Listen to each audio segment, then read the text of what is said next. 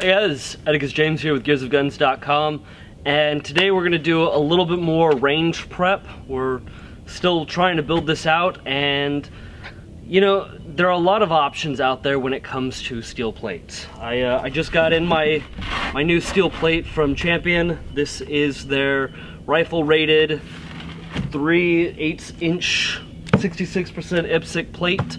So it's going to be great for us out at the range so you guys can hear. I've already had one of these, and we're going to put out another one out of the range so that way that you guys can hear more gong. I like that noise. So my problem is, and like I said, there's a lot of options here when it comes to building out your own range. We have an issue that I want to use chain. I want to go and just quickly do some chain on here and be done with it. However, chain is expensive, and I want to see if I can find another option. There is something that a lot of people do, and that is using rubber straps. It's a rubber very similar to tires, and they go and they get these strips. You can buy them online for about 16 bucks.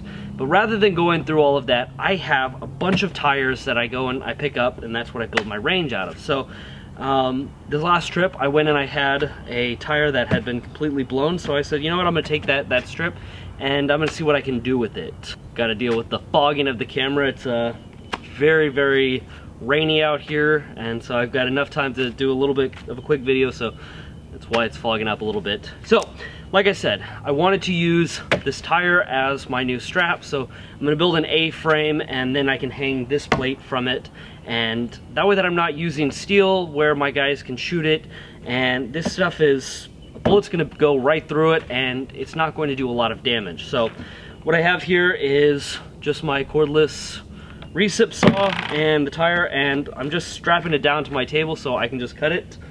I've already gone and removed one end, so we're just going to continue cutting and see what I can get out of this. Once I finish cutting it, I'll bring you guys back in, and we'll talk about the A-frame. I'm just using a wood and metal cutting sawzall blade, and it's making quick work of this.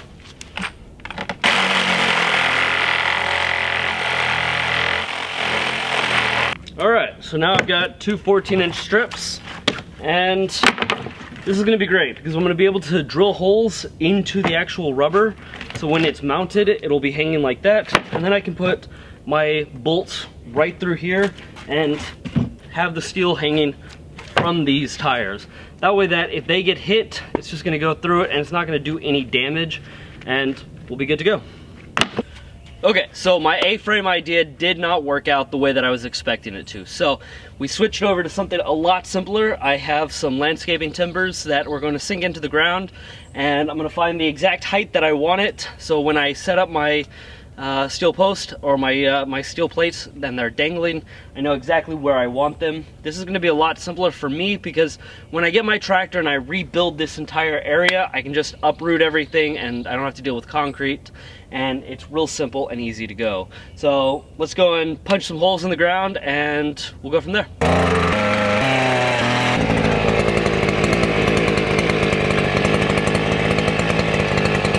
Yeah. So now, before we go back to the actual steel plate that we're installing today, I want to talk to you about my little plate that I have.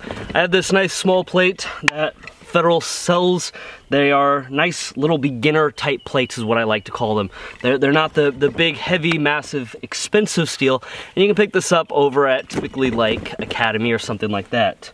I want to talk to you about the hardware that I have on here. Now, you'll see that these are more of a gold color type bolt, and the reason for that is this is a grade 8 bolt, meaning that it is a high strength steel, and when you're using these kind of targets, you have to use high strength steel. If you don't use high strength steel, you're going to blast the head of it right off, and then the plate's worthless because it's going to drop, and then you're gonna have to go and replace the bolt. So you can go and pick these up over at your big box stores like Lowe's or Home Depot. Just go over and ask for the grade 8 bolt, and they'll set you up with it. Okay, so now I have finally posted this and put this up. So as you can see, we just took the rubber and I put holes through it. Now if you're gonna do this at home, remember that you need to put your bolt in first, laying this plate down first, so that way that your bolts are sticking up, and then take a hammer and hammer on your tires, because if you don't do that, you're gonna have a difficult time trying to get it on. It's a real pain. So what we've got to do next is paint this, and then we can go and start shooting it.